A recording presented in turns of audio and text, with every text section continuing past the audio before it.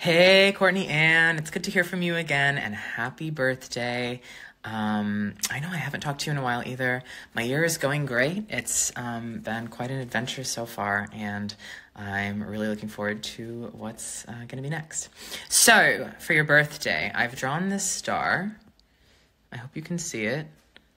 I personalized it a little bit. It's kind of funky, kind of asymmetrical, but I think you'll like it. I think it'll look good as a tattoo as well.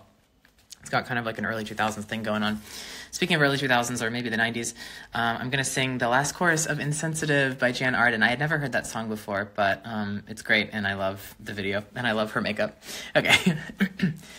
Oh, I really should have known by the time you drove me home, by the vagueness in your eyes, your casual goodbyes, by the chill in your embrace, the expression on your face that told me maybe you might have some advice to give on how to be insensitive.